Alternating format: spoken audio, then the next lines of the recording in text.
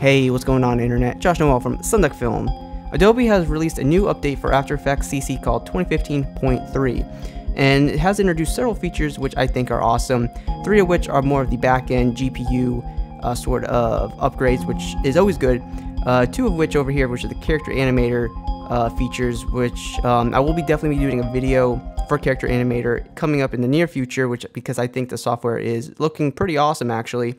And in this video, we'll be looking at 2 features called, I think, Lumetri Color, if I said that correctly. I'm not 100% sure, Lumetri Color, and we'll be looking at the Cinema 4D integration with After Effects, which they're just continuing to improve on that, so that's always awesome. But let's go ahead and dive into this and see how we can use these features to make our projects even better. So the first feature we're going to be looking at is the integration between After Effects and Cinema 4D.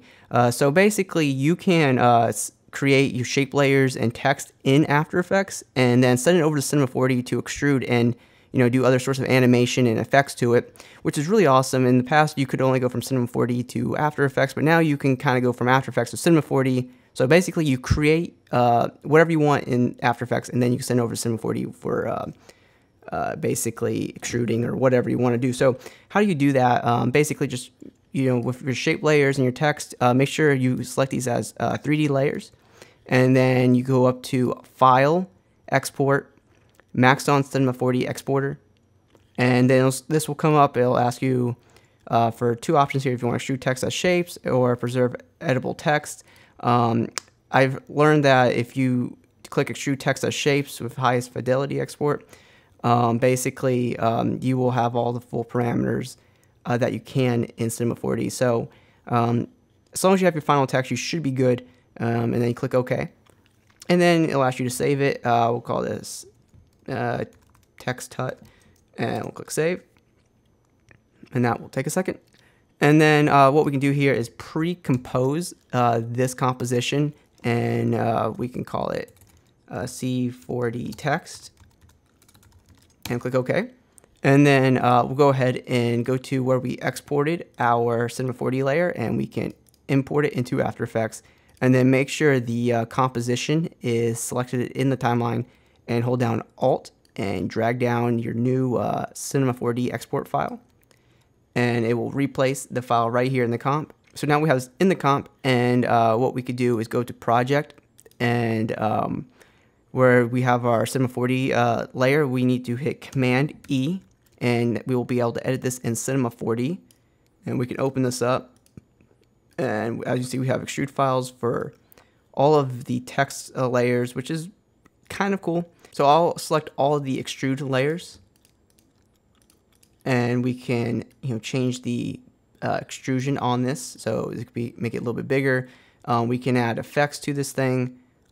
Basically, I can go maybe add a bend or something, put it underneath here, and we can change the strength of this.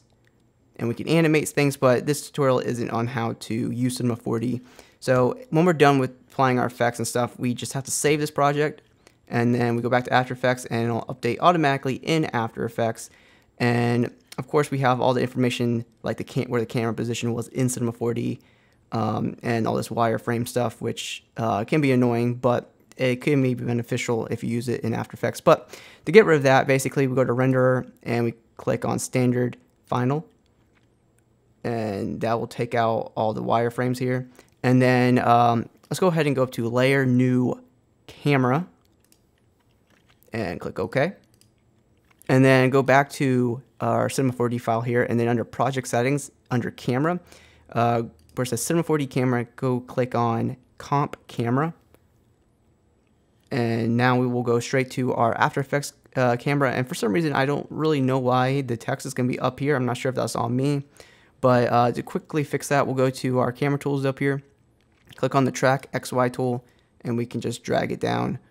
Man, it takes a few seconds, but I really don't know why it's like that. It might be a bug, or it really could just be me. So if anybody out there has an idea what's happening with that, just let me know. Probably just After Effects. And now we can go here and we can animate this thing. So that's how that integration works between After Effects and Cinema 4D. It's really awesome. So the other new feature I want to take a look at is Lumetri Color, And I recently did a top 10 effects video in After Effects, strictly my opinion, of course. But right now I'm kind of upset that I made that a little bit too early, because I would have definitely put this effect in my top 3, because this thing is awesome. I do a lot of DaVinci Resolve tutorials, and this basically has all the parameters that I use in Resolve.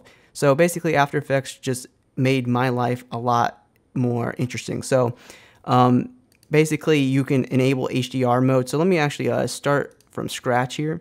So we go to Effect, Color Correction, Lumetri Color. And let's open up Basic Color Correction.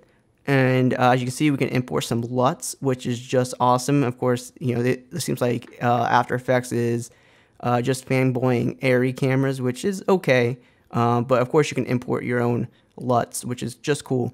And you have some basic controls here to change the color temperature, exposure, contrast. And of course, you can mess with the highlights, which is really awesome. And this really is not a color correction tutorial, but I'm going to quickly go through some of these features because I think they're amazing. And then the creative mode is actually really interesting. They have some preset looks for you. So let's go ahead and click on one. I don't really know what this is going to do. So it's not the greatest look ever, but it has some little interesting features like faded film. I found that really cool. And you can increase the sharpen. And then of course there's a ton of other controls underneath here, and I will definitely be making a video on just using this effect because this effect is massive and there's so much you can do with this effect. It's basically, in my opinion right now, the only color correction tool you actually need. This has everything in it.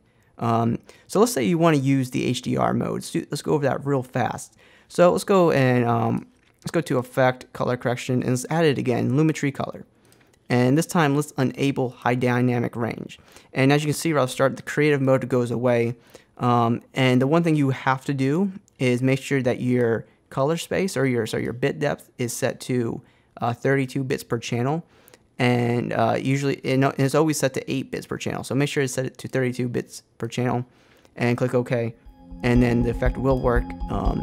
And we lose our creative settings and we lose our ability to import LUTs. But at the end of the day, I absolutely love this effect, and I will definitely be making a video on how to use this further. So guys, if you have any questions or requests for tutorials, please let me know below or hit me up on my social media networks, links in the description. And if you haven't already, please consider subscribing for more awesome tutorials just like this. And guys, thank you so much for watching, and hopefully I will see you soon.